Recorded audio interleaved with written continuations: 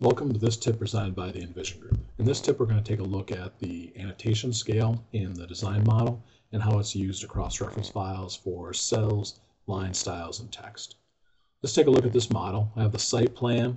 Currently, the annotation scale is set to 1, and line style scale is set to use annotation scale.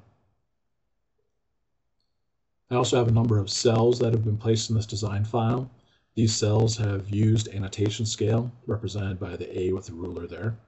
So each one of those cells has annotation scale assigned to it. If I window into an area where I have some cells, text, and line styles, you can see here if I change my drawing scale from 1 inch equals 1 to 1 inch equals 20, you'll be able to see the text will scale up accordingly, the line style, and each one of the cells placed with annotation scale have also scaled up. I can quickly change that on the fly to 1 inch equals 40, and those will also increase in size, and then back down to 1 inch equals 20. I'm going to set that back to 1 to 1, and then go into my plot sheet.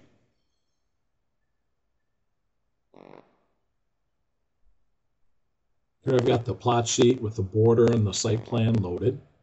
I'm going to open up my reference file dialog box. You can see there's the border and there's the site plan that I was just previously in.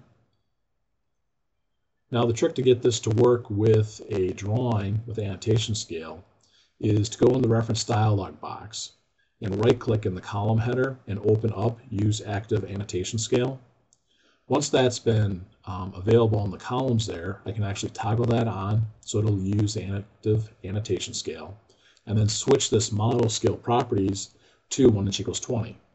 Now the scale is being set across the reference file and can be automatically updated using the scale drawing scale. This concludes our tip for using annotation scale across reference file.